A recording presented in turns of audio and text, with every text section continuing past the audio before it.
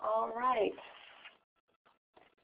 Well, welcome to the UVM Extension New Farmer Project webinar, Farming for Life Using Body Mechanics and Other Tools to Do What You Love Longer. I'm Jessie Schmidt, and I work for the UVM Extension New Farmer Project and the Women's Ag Network. I'll be moderating the session this evening. Our presenters are Adams and Liz Brensinger. They were organic market growers for 15 years and have been avid gardeners even longer. With backgrounds in nursing and public health, they now co-own Green Heron Tools, the first company in the world dedicated to scientifically designing agricultural tools for women. So welcome, Ann and Liz. We're really happy to have you here this evening. Thanks. We're happy to be here. Well, I guess what we really wanted to do, first of all, was tell you a little bit about our story. I mean, doesn't everybody want to tell their story? I love stories. And ours is going to be basically true. As Jessie said, we've been market growers for quite a few number of years. Started out as actually growing for my son's restaurant because he couldn't get heirloom and heritage varieties that he wanted. And so we started on a small scale then and worked ourselves up to growing for 2 farmers markets. And in that context, we joined lots of different organizations, PASA, Wagon, PA Wagon, and some other organizations which put us in contact with a lot of other growers. And even through the farmers markets, we got to chat with a lot of women farmers, men farmers who were having difficulty with some of their tools. And as an adjunct, we wanted to add a place where basically women could go, one spot on the internet, because we know women farmers are so busy that they could just find everything in one place. And so we thought we'd do that. So we started to look for tools to put on our website to start a business which would eventually evolve into Green Heron Tools. Surprisingly, well, probably not surprisingly, we found that there really weren't any tools designed specifically for women. And at that point, we made a commitment to try to change that. So in 2008, we actually started Green Heron Tools. And that was basically to provide high-quality tools for women farmers and gardeners. And as I'm talking about this and as I'm telling the story, as I was thinking about this before we got started, I was thinking, I think everything happened backwards. Because first of all, we were going to accumulate tools and make them available to women. There were no tools. Okay, and then we decided, well, we're going to find some tools. We did find some tools, and we'll talk about that maybe a little bit later, how that happened. And then we found out that people didn't particularly know how to use them and to use them correctly to prevent injuries. And then to even go back a step farther, we found out that most people actually didn't know how to use their bodies in ways that would facilitate them achieving their tasks without injury to it. That's an add-on, and that's basically why we're doing this little presentation tonight. But to continue with our story, in 2009, we received a USDA Small Business Innovative Research Grant, and that was titled Need for and Feasibility of Designing, Producing, and Marketing Agricultural Tools and Equipment for Women. And there's a little story that goes with that, and I'll just tell it to you very, very quickly, is that when we were researching and trying to find tools for women, we actually met this woman at Penn State University who was involved in agriculture and PA Wagon, and we were telling her what we were trying to do, and she said to us, you know, within the next 2 weeks there's going to be a grant application coming out, and I think you fit it perfectly. And that was just like, can you believe it? She tells us, after talking to her, that we could apply for a grant in 2 weeks. And so we did. And actually, in 2009, we did receive the grant. There's a lot involved in what we had to do for that grant, but I'll hand it over now to Liz Brensinger, and she's going to tell you about the journey to her shawl. Well, actually, one of the things that helped us along the way was that it just so happened that not only were we market growers, but we also were grant writers. So when we heard about the grant opportunity, it just seemed like a lot of things coming together. The main deliverable, if you will, from that first grant is a product that we were thrilled to introduce last September, and that is a shovel designed specifically for women. That doesn't mean that men can't use it or that it isn't a good tool for some men, but it's really based on women's bodies and how we shovel, which is different from how men shovel. And so there you see the first in our own line of tools. What we're up to now, in addition to letting folks know about the shovel, is we have a second SBIR grant, which is all about finding something to take the place of a full-size walk-behind rototiller. What you see there is a front-time tiller that just about killed both of us over a number of years. So we are working on this project not just because we ourselves can't stand rototillers, but because a survey that we did with women farmers and gardeners across the country, in that survey, women farmers and market growers identified a rototiller as a top priority for redesign. So we've got a great team of engineers based at Penn State University, some of the same folks who helped us with the shovel, and we're more than halfway through this particular grant project. We also wanted to share with you one of the most wonderful synchronicities, and that is we named our tool company after our market growing business, which was Green Heron Farms, which was obviously named for the wonderful green herons that in some seasons nest on our property. It was about a year after we named our business Green Heron Tools that we came across this information on the web. Lo and behold, green herons are one of the few tool-using birds in the world. So we just felt like that is so amazing. We named our business after a bird that uses tools before we even knew that the bird used tools. Okay, now, we talked about ourselves a little bit. What we want to do is ask you, and this is where you can use the wonderful webinar tool that Jesse mentioned. Basic yes or no question. Have you ever hurt yourself while farming? Or if anyone's on the call who's a gardener or a homesteader, if you could just use that yes or no to answer that question.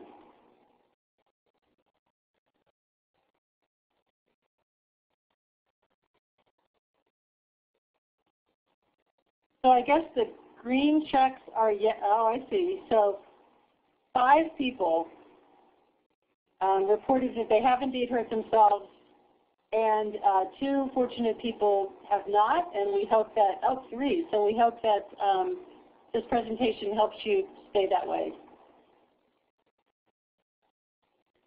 Now, for those of you who have experienced an injury or some other condition related to farming or gardening, I think what we talked about doing is asking you if you could choose the most recent one that you have had. We have a list of some possibilities on that slide, or you could also use the chat box to type in what kind of injury you've experienced.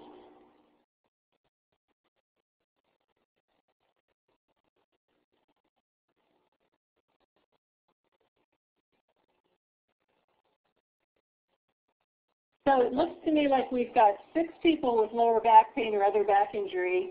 We can actually make that 8 because the 2 of us could also answer yes to that. We've got 1 sprain or strain.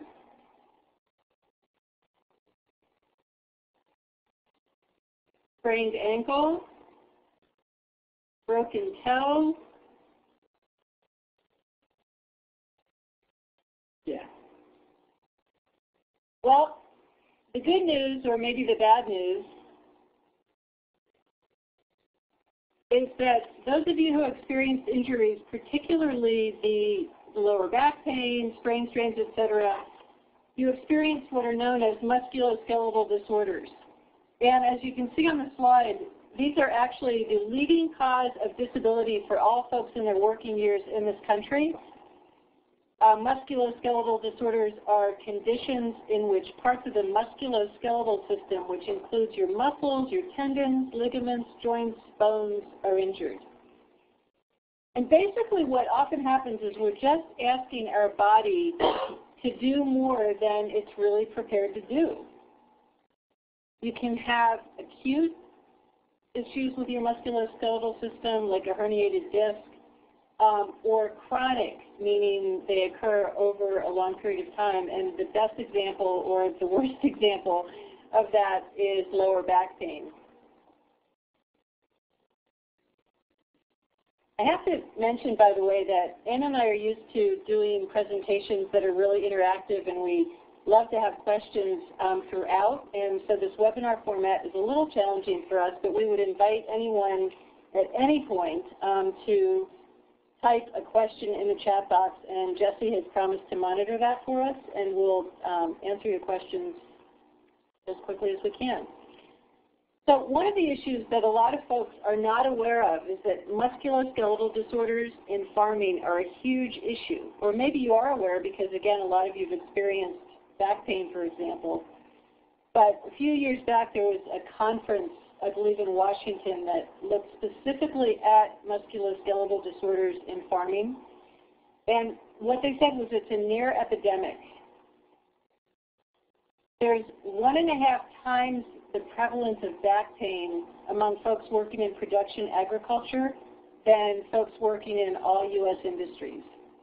And this last bullet point here is something that we feel really passionate about, I guess.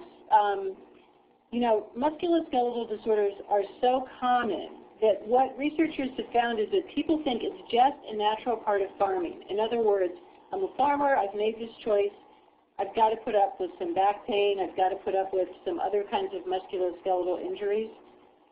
And we would like to do our small part in hopefully helping to change that mindset, because the reality is, even though there's a lot of problems in farming with musculoskeletal disorders, there's a lot that people can do to change that, to reduce our own risk.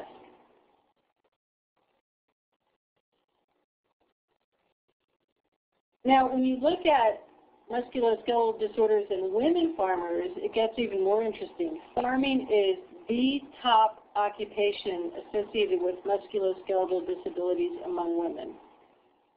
And it's associated with the second highest severity of disabilities. So the bottom line is that this is a huge issue for farmers in general, and in particular for women farmers.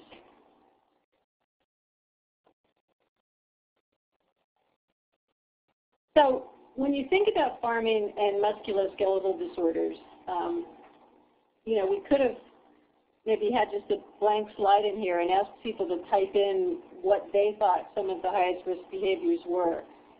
We didn't do that. So first of all, lifting and carrying heavy loads. Heavy loads are considered more than 50 pounds for men, and it is absolutely less for women. Interestingly, we weren't able to find in the literature the so-called, you know, standard for women lifting. right. But I personally, this is my personal opinion, it's not based on data, is that women really shouldn't lift more than 25 and 30 pounds at the most. And any time you're lifting the 50-pound bags of chicken feed or fertilizer, whatever you're lifting, that you're at really high risk by doing that. Other high-risk behaviors, sustained or repeated full-body bending, also known as stooping. I mean, how many of you have found yourself bent over at the waist to harvest or to plant? You know, it's a really tempting situation to get into, and it's a really hard one on your body. Other one, highly repetitive handwork, when you think about clipping, pruning. Twisting is another one. And when you think about these, if you combine one or more of these, then you're really putting yourself at risk. So if you think about twisting in the process of lifting something heavy, you know, that's really a recipe for potentially hurting yourself. Some other risks, some of these are particularly rough for women. Whole body vibration. You know, we talked about our project to redesign a rototiller. On the right of the slide there, you see Ann operating, that's a rear tine tiller, which is a little bit, I won't say easier to operate, but a little bit less hard to operate than a front tine. But you still get a huge amount of vibration. And it turns out that vibration actually hurts women more quickly than men. Do you want to mention, really explain briefly on what a lot of that has to do, it's hormonal, and women seem to have, their joint, to put it easily, they're a little looser, their joints are, so there's not quite as much stability in the joints. Vibration also affects the circulation, especially in the pelvic region, which can cause something known as pelvic congestion. So women's anatomy and physiology is what really puts them at risk for vibrational injuries. Another connection between injuries in agriculture for women is excessive physical strain. And again, a rototiller is a great picture to have on that slide, because when you try to maneuver or manage a tiller. Okay, sorry about the, we'll try to speak more loudly. In any case, excessive physical strain leads to injuries in women. And because of some of the factors that Ann just mentioned, because of some of the anatomy and physiology of women, we're considered to be at elevated risk for musculoskeletal disabilities. So this is all about getting to the heart of the presentation, which is, okay, we know this is a problem. Many of us have experienced it. How do we prevent injuries, or how do we reduce the risk of injuries? The U.S. Centers for Disease Control and Prevention are sort of the gurus of public health in this country. And essentially what the CDC has said is there are two ways that you can reduce musculoskeletal disorders. One, you can redesign tools, and two, you can redesign how those tools are used, or you can redesign the work process. So we're going to talk a little bit about both of those. I'm going to talk about the tools part. I'm going to turn it back over to Ann, and she'll talk more about how do you work differently, how do you use your body differently in a more healthy way. So when you think about tools, you know, there's a basic point that I don't know how many folks have actually thought about it, but for tools to work well, they should fit the person using them. You know, back in the old days when blacksmiths made tools for individual people, that wasn't so much a problem. I mean, you got a tool made for you. But since we entered the world of mass production, we've got this sort of one-size-fits-all, which really means one size doesn't fit many, right? So, you know, to have tools that work well for you, they should fit you. They should be truly ergonomic, and we're going to talk in a little bit about what that means. And by the way, I don't know how many of you have noticed that lots of tools are now called ergonomic. What we think that's about is folks are finally getting the message that people are interested in healthier, easier to use tools. So ergonomics is a good thing, but they don't necessarily make the changes in the tools to have them be truly ergonomic. Now, we have this question up here: why do men and women need different tools?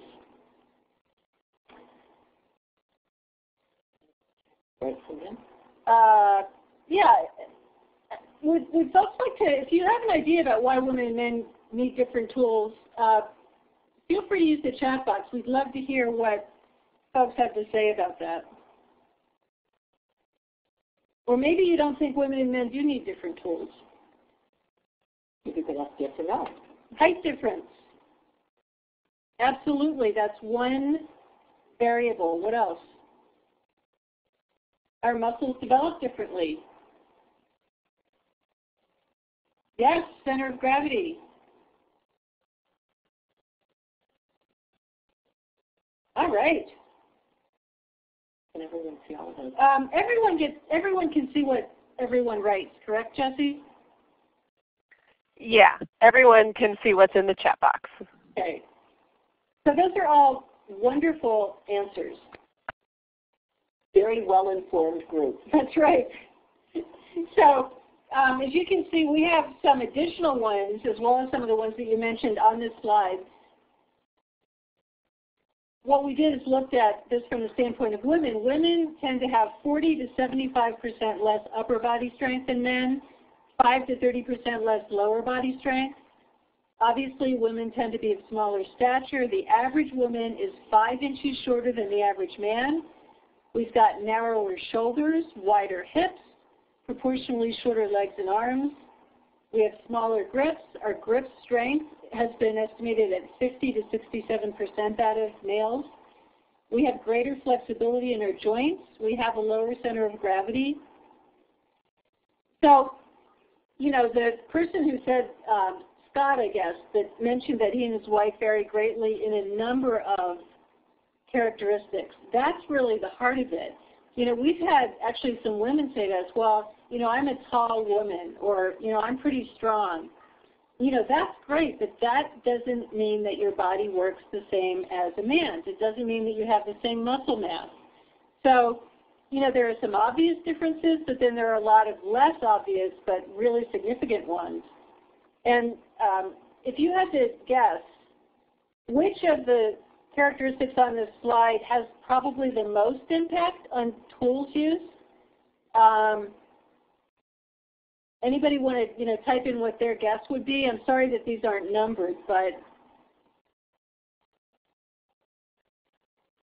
okay, we've got a vote for stature, grip size, grip strength. Any other votes for the one that you think may be the most significant? Another stature.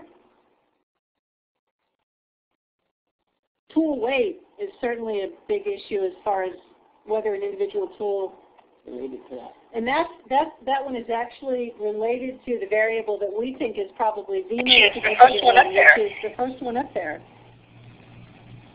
And that's that women have.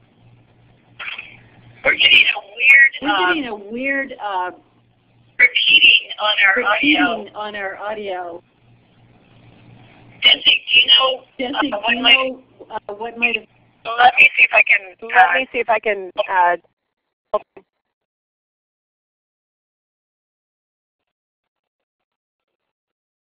Okay. We have one mic. Yep. Are you?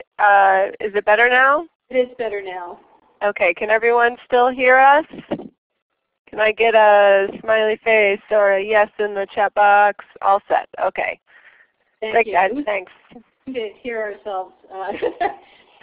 Anyway, there's no meaning to talking to yourself. That's right. So the variable related to less upper body strength is huge when it comes to using tools and equipment. And just from the experience of our shovel, I'll tell you really quickly something that we discovered through our research, and some of you might already know this from your own experience. But women actually shovel differently from men. We tend to put the blade in at an angle instead of straight in. The reason being that we don't have the upper body strength to just power a blade straight into the ground the way a man can.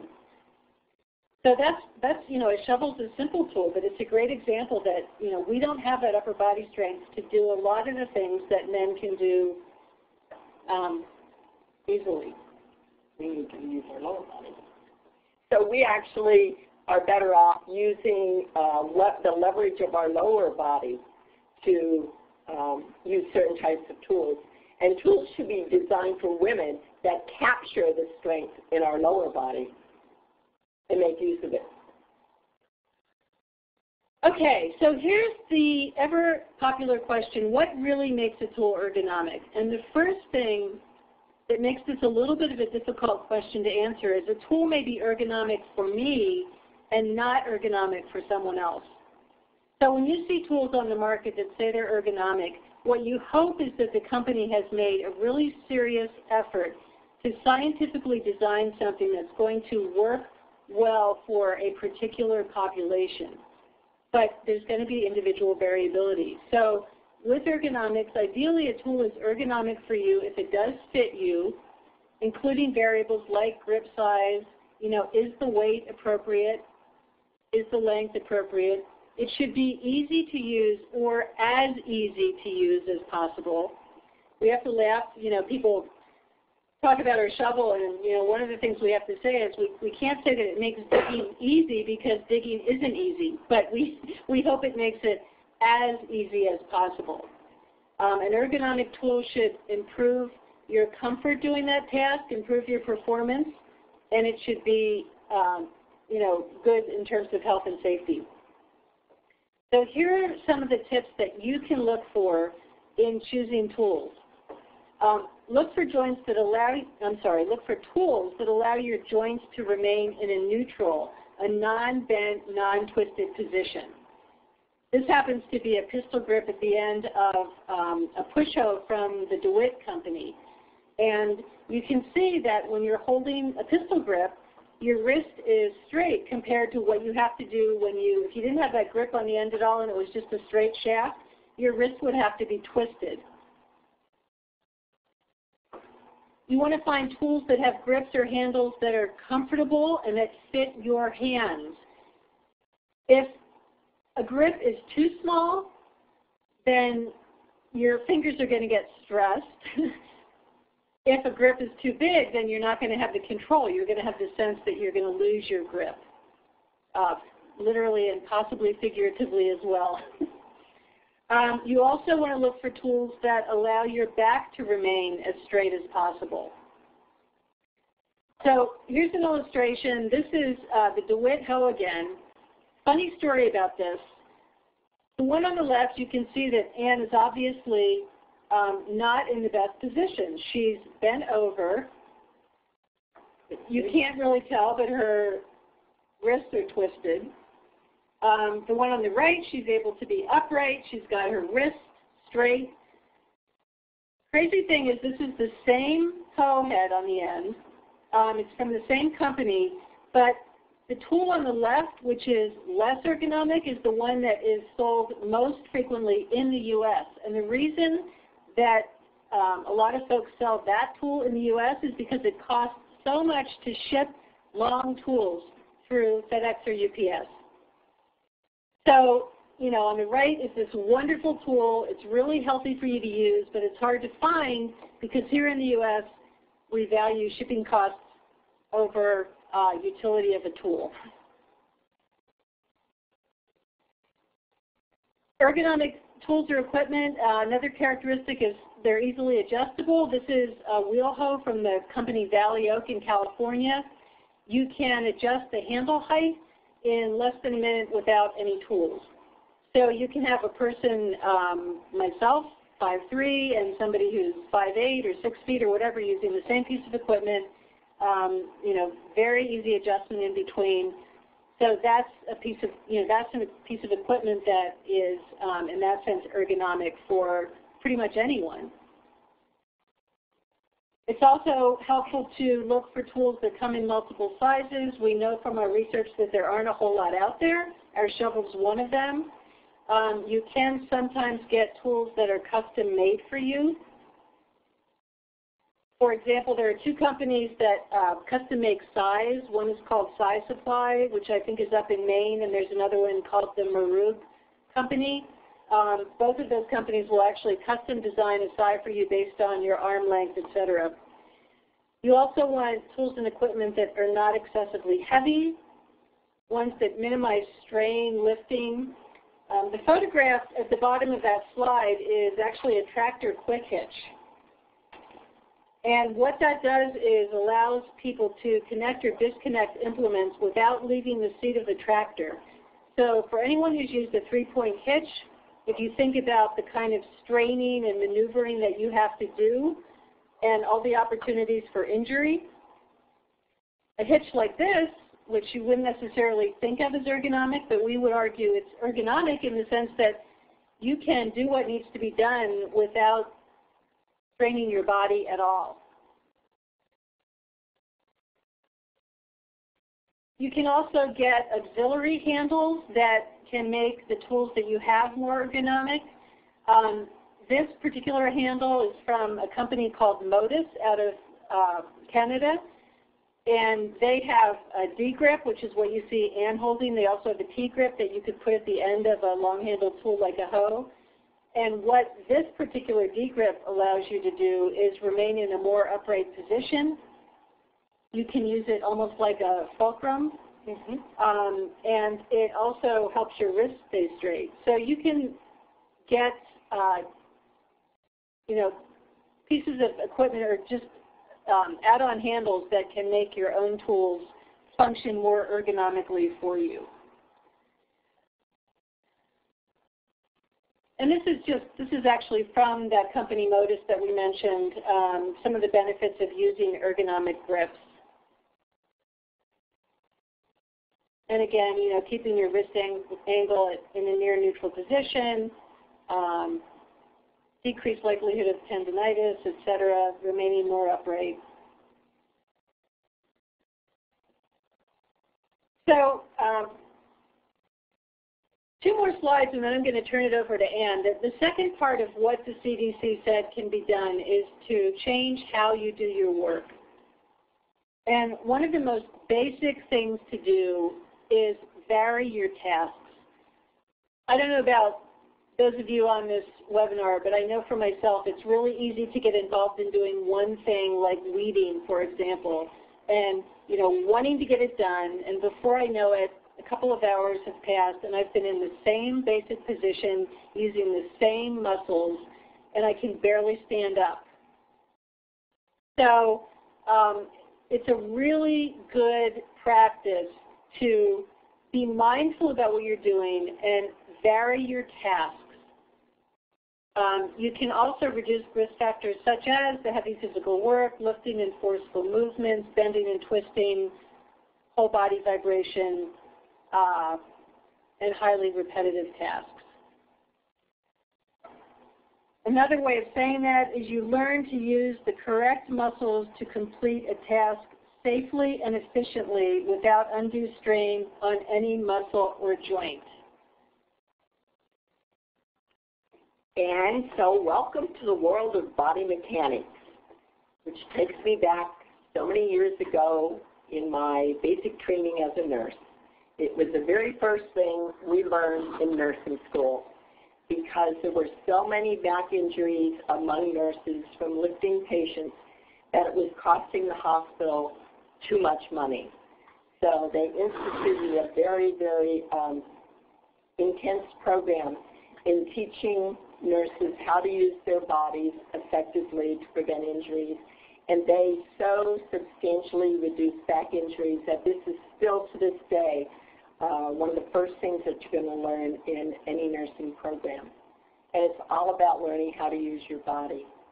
And it actually is very, very simple. But the truth of the matter is there's nowhere that you learn this unless you happen to be in nursing school. Nobody really teaches you about your body, how to use it safely, and how to really take care of it. Hopefully it's going to have to last you a long, long time. Some of the principles of good body mechanics. One is to maintain a stable center of gravity. And to do that, you need to have your center of gravity as low as possible. Okay, that keeps reducing, you don't use one side of the body more than the other side. You have more stability, okay, if your center of gravity is low. So you're going to have actually more stability and you can manage things more safely. The second thing is to keep your back straight, okay, and we'll have some pictures to show you how to do that. And then the story that you're going to hear forever is to bend at the knees and the hips, okay, not with your lower back. The second thing, which is really, really a principle, which is really important, is to maintain a wide base of support. And again, this keeps you in equilibrium, that your sides Each side of your body is going to have equal distribution of weight if you're lifting, of exerting force if you're pushing something. And how you maintain a wide base of support is you want to put your feet a comfortable distance apart. Okay, and one foot only slightly ahead of the other.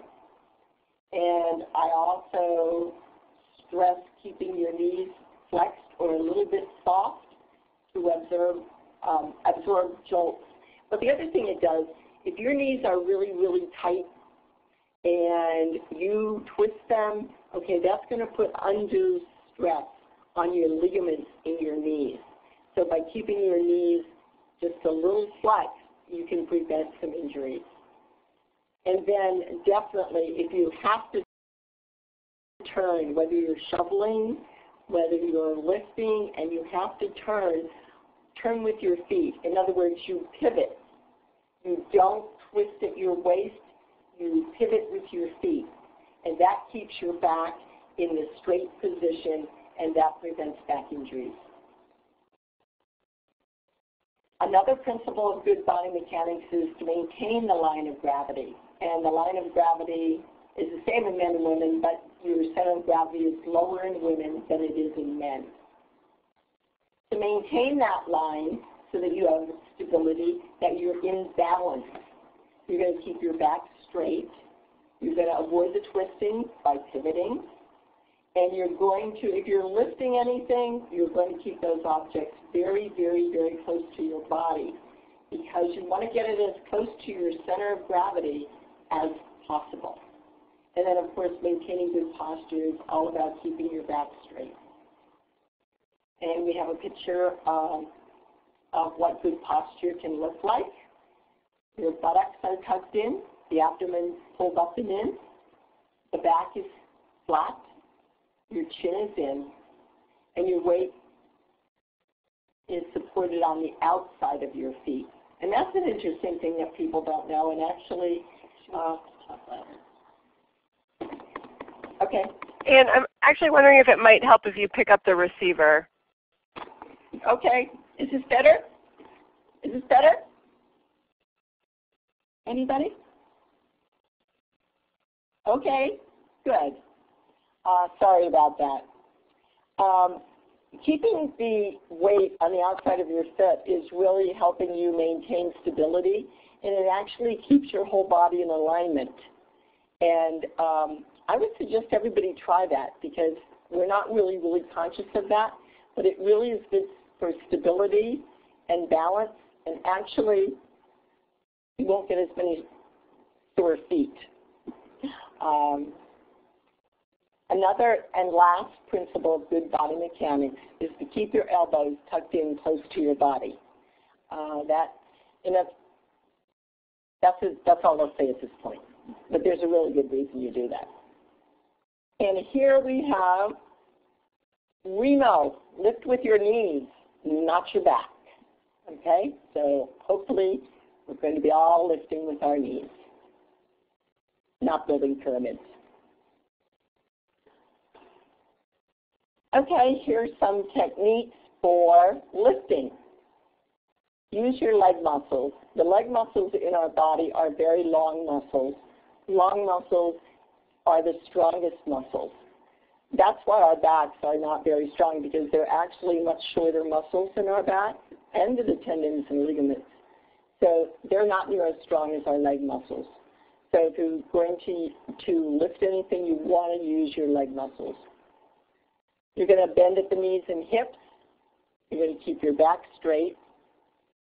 Lift straight upward in one smooth motion and keep your object close to the body. Jerky motions are a place where you can really, really strain muscles. Okay? They're soft and then suddenly you put force on them and that can overstretch them and cause a strain. This is an example of how you might lift properly. You get that object as close to your body as possible. You bend at your knees and your hips. You pick the bag up, keeping your back straight. You're lifting with your legs. You're just standing up. and you're holding that bag as close to your body as possible.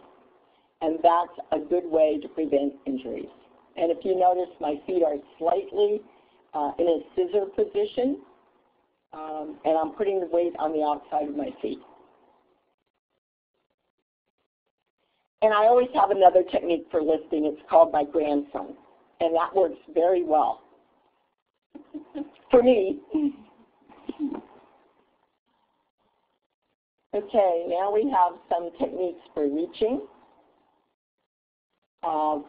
Stand directly in front of or close to objects. The last thing you want to do is be twisting and reaching up with your arms extended over your head. That's going to lead to some discomfort. Avoid twisting and stretching. Keep your nose between your toes. If your nose is between your toes, you are not twisted. It's just an easy thing to remember, and it works. And obviously, get some help if you can't reach. Call for somebody who's the tallest one in your family. Use a stool, use a ladder, okay? But be consciously aware of these things, and that's how you prevent injuries. Now, instead of stooping, which is bending over at the waist, this is the recommended position. You're going to squat and bend at the knees and the hips. The back is straight, okay? The elbows are slightly flexed, okay? My feet are in a scissor position, and that's actually a pretty comfortable position. When you want to stand up, you simply straighten your legs. And that, again, this is all about preventing back injuries, which, again, is the most common MSD that people get. Now we're going to talk about shoveling 101.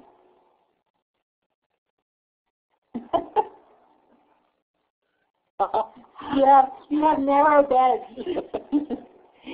That's actually interesting, and I actually never thought of that. The raised beds? Okay, never mind.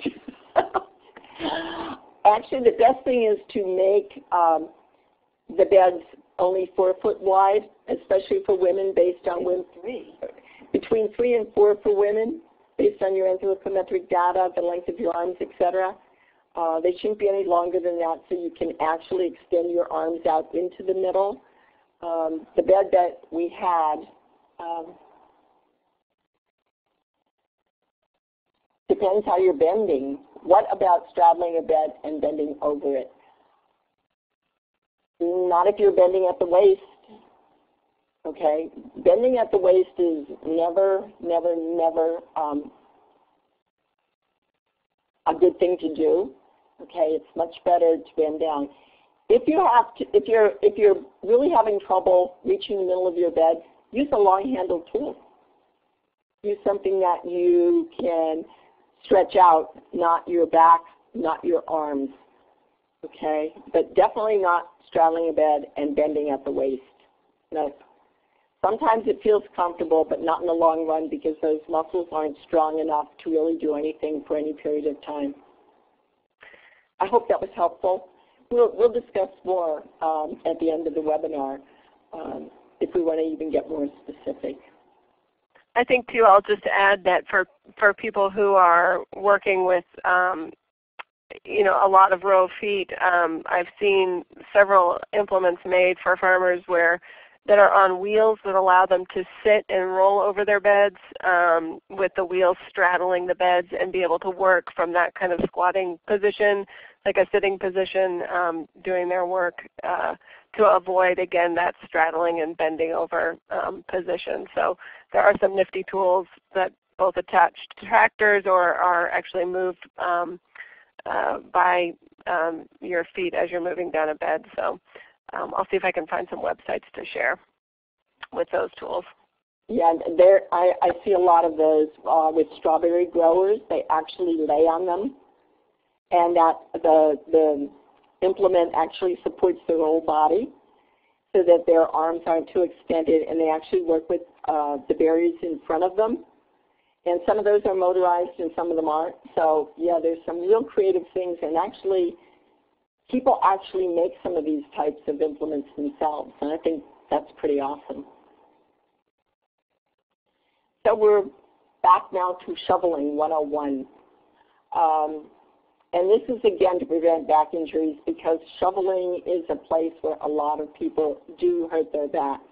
A lot of times they're shoveling and they're not aware that they've been doing it for an extended period of time, and they will know later in the day. So in other words, if you're going to have a backache from shoveling, you're not going to notice it right away when you're actually doing the shoveling, but you will notice it later in the day. What happens as those muscles and ligaments get stretched too far or overworked, they're going to be little blood vessels that break in the muscles or tendons. And then you're going to get some swelling in them, and that's when you're going to get some discomfort. There will also be something called a buildup of lactic acid in the muscles. If you're working a long time in any position using the same muscle over time, you're going to get the buildup of the lactic acid, and that will always feel like burning in the muscle, and that tells you immediately this muscle needs to be given a rest. And then what happens if you take some time out, the muscle will slowly relax, the blood supply will increase to the tissue and carry away the lactic acid, and the discomfort will go away. But anytime you have burning in any of the muscles, they're tired, they need a break, pay attention. So for shoveling 101, we're going to stand with feet in a comfortable position, slightly apart. You're going to keep your back straight. And again, we want the knees soft. And that's something to really remember. Don't stretch them out tight. That's just too easy to get those muscles, and especially the ligaments in the knee, really, really pulled. So if you have them slightly bent, they're going to give a little bit more if you move too quickly to one side. You want to keep your elbows close to your body. Again, keep maintaining that center line of gravity. Then in this case, and this is particularly pretty much how women shovel, because we're going to be putting that blade in at an angle, because we have to use our lower body strength, and that's what works best with our bodies. So in order to capitalize that on our shovel, we have a really large step so women can actually capitalize on their lower body strength. But quite frankly, to tell you the truth, men like the shovel. They like the big steps themselves. It's actually easier to use than the upper body, even for men. You want to keep your wrists in a neutral position, which means they're unbent, they're not twisted. If you notice, my elbows are in close to the body, okay? And this is keeping everything tight, close, center, so there's a lot of stability in my body. And Liz is using her legs now. After she had the blade inserted, she slid her non-dominant hand about halfway down the shaft of the shovel while bending at her knees, not at her waist, okay? You can see that that back is slightly bent, but the whole back itself, if you look at it, it's pretty straight. And that's what you get when you're using your legs. And so look at her knees. Her knees are bent, okay? She's lifting the weight, and you can see she doesn't have too much dirt on that shovel, and that's a good thing. Don't overload, don't have too much weight. In order to lift, all she did was straighten her legs. Just straighten them. Although she didn't straighten them tight, they're still slightly bent. And the other thing that she's going to be doing is she's going to be throwing that material in front of her body. She's not going to throw it to the side. And this is something that I see people do all the time. They have a load on the shovel, and they twist their whole body to the side to throw the dirt to the side. Wherever you are, you either want to step to the side so that you can throw it in front of you, have whatever you're putting into in front of you. But it's not, we don't want you twisting when you're throwing the dirt, because again, those are the times when you can actually hurt your back. And here's just a few stretching and strengthening exercises, and I really recommend these and do them like before we actually get started, usually around March, working in the gardens. And I just have a caveat here that I want to say. Within the past 6 months, there's been some research published that stretching might not be as good as it was once thought to be. This was usually in relationship to people who were either runners or some type of competitive athlete. And the theory then was that when you're stretching your body, it sends neural impulses to your brain, which tells your body that your muscle is being, a lot of force is exerted upon it, and that actually causes the muscles to contract. I don't think the evidence is, convincing yet. There has to be more research. I think if you stretch properly, I think it's probably at this point still healthy, especially if you're not a competitive athlete, although I must say that I do believe farming is definitely an athletic event. So proper stretching. Anytime you're going to stretch, and actually this is even before you go out to work, okay, on the farm, no matter where you're going, you should do some warm-ups first, and that's I usually run in place. And that's just to increase the heart rate and the blood flow. And that gets all of your tissue well hydrated, full of nutrients and oxygen, and ready to go. Perform balanced stretching if you're going to stretch. That means you always do to one side that you do to the other side. Again, avoid overstretching, and this speaks to the issue that I just spoke about, some of the new research. You don't want to stretch till you're uncomfortable. Okay, you can almost tell exactly when your body says that's enough. If you go slow, you're much better off. Bouncing and jerking is when you really, really can tear ligaments. So you really want to be slow and gentle.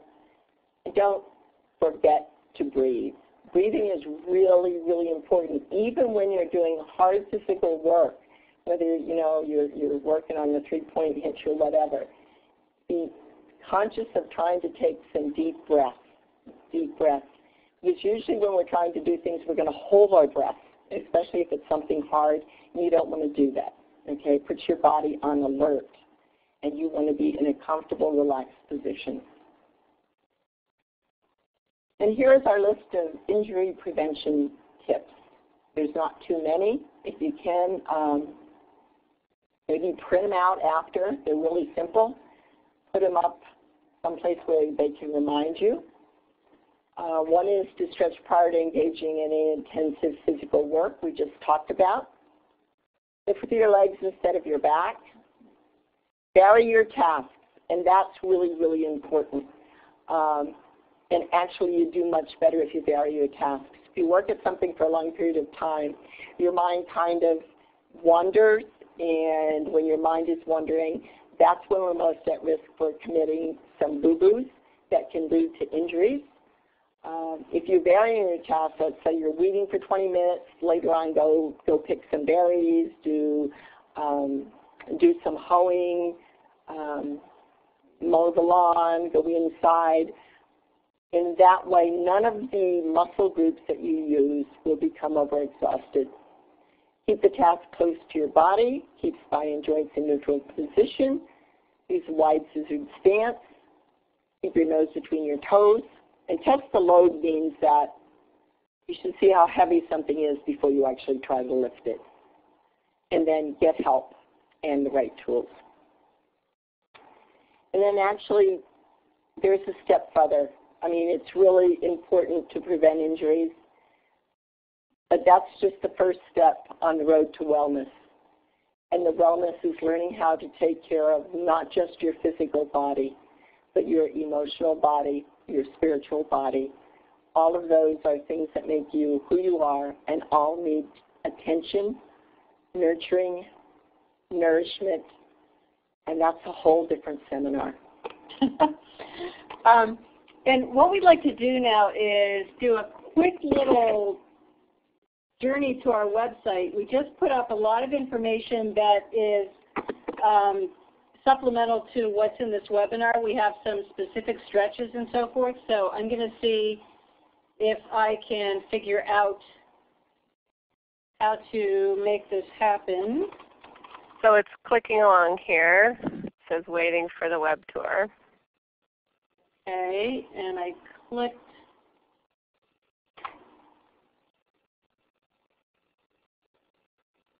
So we're at your site. Looks good. So here's our website, and there's basically two sections. We've got our products. Here, obviously, at the product button. For example, we've got those Modus ergonomic grips here and a bunch of other things that you might be interested in. But then we have a whole section on resources. And I'm going to just draw your attention to two of those subcategories. We're really excited. We just got this revised content up about an hour before the webinar. One is this Women in Tools link here. And you can see there's information on why tools for women, women in farming, choosing tools, the kind of tips that we included in the webinar are on here. This tells you how we chose the tools that we sell on our website. Our own shovel is what is called ergonomic, which is ergonomic for women. We've got the Shoveling 101 information down here under Using Tools, and we have something called Digging the Dirt, because as all of you know, if you need to do some serious digging, a shovel or spade is only one of the tools that you probably need to use. Then if you come up to the Resources tab again under Staying Healthy, we've got some of the same information again that was in the webinar, the body mechanics basics, etc. Now under Stretching and Strengthening, we have some specific stretches and the directions for how to do those. The same thing for the strengthening exercises. We have specific ones. There's a great video here, Yoga for Gardeners, from our friends at rodale.com. We also have a slideshow on ergonomics. So there's lots of information on the website that's intended to help you be healthier, not just in the process of farming or gardening or whatever, but in how you live your life. And I just want to add one thing before we hopefully get to some questions. We were out at the Moses Organic Farming Conference in Wisconsin a few months ago. And one of the points that Ann made that I think really resonated with folks is everyone there was so focused on taking such good care of their crops, their land, their animals. And our suggestion is that you, the farmer, deserve to take just as good care of yourself as you do of everything else associated with your farm. You know, as good care of yourself as you take of your family. Because as all of us know, you know, if you get a serious injury, it really affects not only your quality of life, but potentially the viability of your farm, et cetera. So just, you know, feel free to come back to our website anytime and poke around. And there's some other resources there as well that, including, I'll just make a little pitch. This isn't what I wanted to show you, but we have some wonderful stories on our website as well. And I can see that that one needs to be adjusted. But in any case, hope to see you on our website. And now I guess, you know, Jesse, there's certainly time for questions that anyone has. Yeah, so we do have a few minutes here. It's 8 o'clock, and we usually spend 5 or 10 minutes. So type your questions into the chat box if you have a specific issue or chore or tool that you're having trouble with, resources, injuries that you're dealing with or trying to accommodate. Let's see what's going on. And also I just want to draw your attention to, while we wait for some questions to pop up, we really, really love to get feedback from people who participate in our webinars. So there's a live link. You can click right on it. It'll open up in whatever your browser preference is. And if you could just take a minute to fill out our webinar feedback survey, we'd appreciate it. There's also a place in there where you can put your email address in, and we can send you further information, such as a link to the recording of this webinar, which is going to be posted on our website. We'll also post a PDF of the presentation on our website, so you can go through and look at this and review this information again. So we've got a few questions here. I'll just go ahead and read them off. One question here is it important to change dominant hands with your grip as far as trying to keep things balanced, I think? I know I sometimes do that when I'm hulling, try and flip sides. It is. If you can alternate that, if you're that ambidextrous, that's really good. The only time I wouldn't recommend that you do that is if you're doing something that requires a lot of control, because your dominant hand is always going to exert more control. You just use it more, so those muscles are more developed.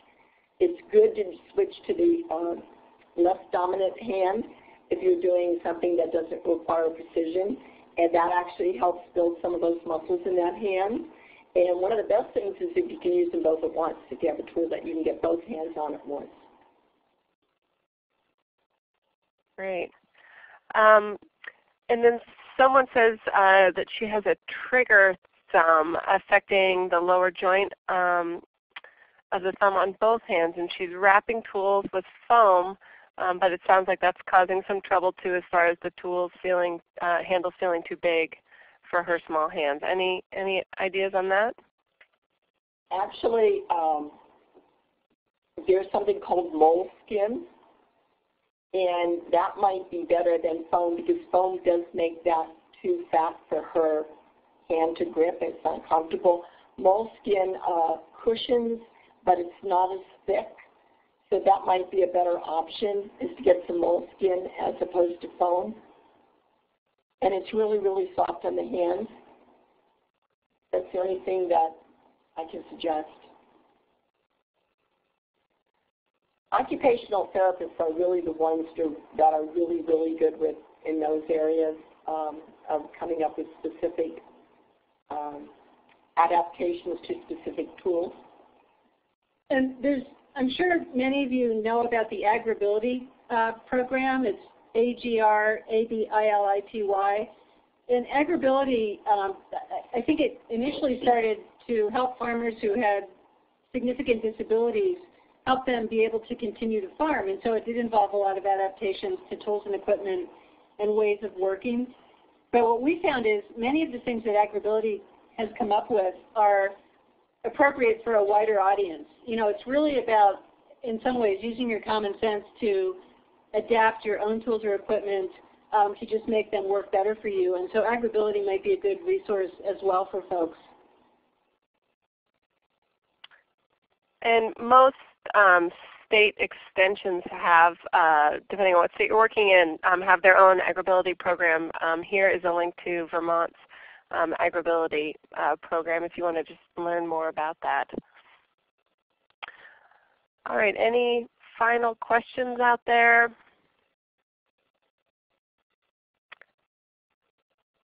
I would just like to add that one of the things that we'd like to do with Green Heron Tools with the resources part of our website and our world is to be a clearinghouse for information on things that work well for people. So if any of you have any brainstorms about things that have worked well for you that you'd like to share, we'd love it if you would email us. You know, we're going to be adding different sections to our website.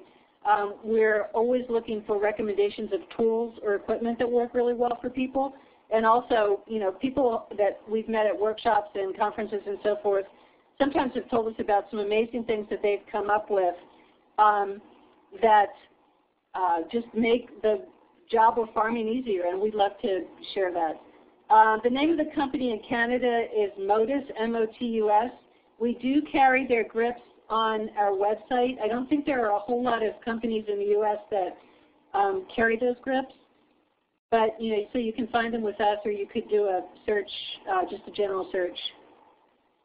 Time and motion setting specific activities. I have not basically seen any. And one of the interesting things in doing our research is that when we were trying to find out about injuries in women farmers. I can tell you in a report that it's very sad, but there really hasn't been any well-documented data or studies involving women farmers. I mean, we found the ones that are out there, there's not a whole lot. They're all done by nurses, right? Yeah. Nurse researchers. But as far as to recommend how long someone should do any one activity for any period of time would be quite difficult because it would really depend upon the physical condition of the person, their age, the activity that they're doing. So this is not science. This is my opinion that if you're doing something for 20 minutes, you should take a break and do something else. Okay, that just gives those muscles a chance to recover. And again, once they recover, the lactic acid's carried away, those muscles are going to be safe to use again.